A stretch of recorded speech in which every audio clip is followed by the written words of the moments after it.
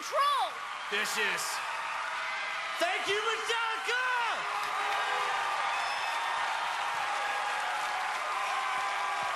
Please welcome Limp Bizkit.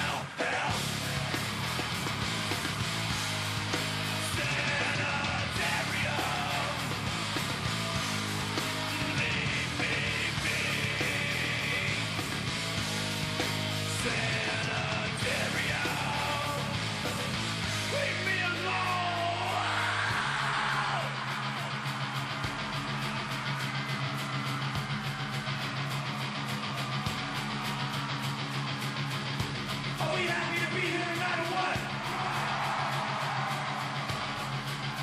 Well, all I know is at a Metallica concert, nobody's sitting down. So everybody in those f***ing seats, stand the f*** up. Get up. Get up. That's what I'm talking about. And I want all you people right here on the floor who are fortunate enough to be here tonight to move in pretty close. Come on in.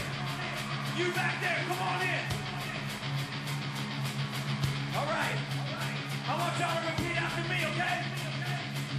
Leave me alone. Leave me alone. Leave me alone. Leave me alone. I'm gonna break the f*** out. Come on. Leave me alone. Leave me alone. Leave me alone. Leave me alone. I'm gonna break the f*** out. Come on.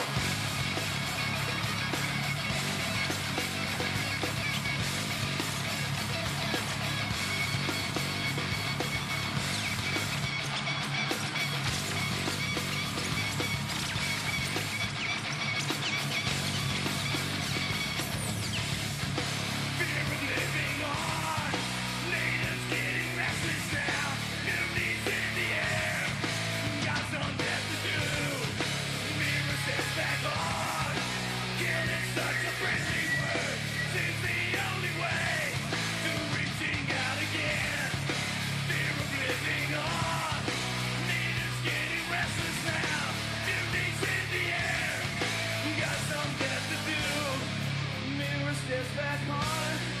Kill is such a friendly word. Seems the only way to bring it back again. Sanitarium. Leave me be.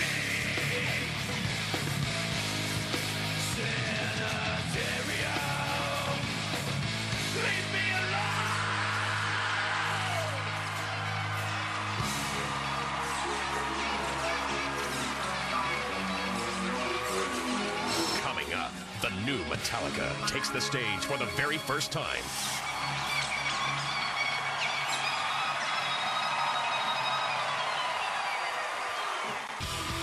Puddle of Muds, Wes Scantlin. Metallica!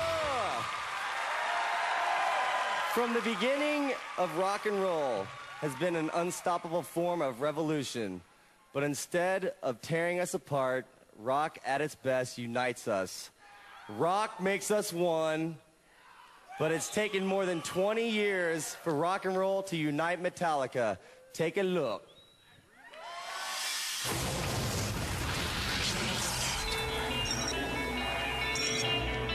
We're so in love with this album, it's sickening. Saint Anger is more of a statement than anything else we've done in the past, more of a band statement. Our newfound love for life, Metallica, and each other is just unfathomable. I never thought we could have gotten to this place. May 2002. James Hetfield finally returns from 9 months of rehab and self-reflection, but does not plug in his guitar right away. We sat in that room in there and talked for 3 months, and we never even walked into the studio. I want to get down to what we are, why we're playing music, and make some music. I started talking about all this stuff to these guys, and some of it they got, some of it was a little, ooh, new age, man. I can't do anything else. There's nothing else I can do. Good, dude. We found that the James is really just still James. Yeah. A much clearer, sober version of James. Right, bro. We realized that in order for Metallica to be challenging, reinvigorating, we needed to shake up everything that we knew about all the processes and just reinvent it. Producer Bob Rock filled in on bass for the recording, but Metallica was still searching for something missing, their 4th member. We didn't jump right in. We worked on ourselves, so when someone else steps in, it's clean. We have to respect this person. Ozzy Osbourne would unknowingly provide that missing part, bassist Robert Trujillo. 1 minute I'm at home just kicking it, and all of a sudden it's like, can you get up here? Can you come up to SF and meet with us? Sat down, and they said, we want you to be the next bass player for Metallica. And I was like, whoa. It felt great to have Rob in the band, and it felt good to just be all together, just kind of celebrating the fact that we were back.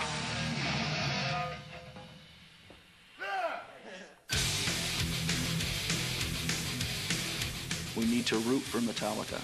I cannot wait to see Metallica live. I'm going to be right there cheering them on. The fact that we are still here, the fact that we have a record that I know is going to blow people's heads off, the fact that we have a new member of Metallica 22 years later, that's awesome. There's more fire under our ass than ever before.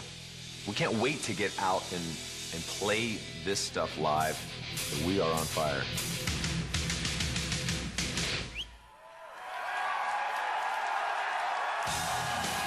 Ladies and gentlemen, Sean Penn.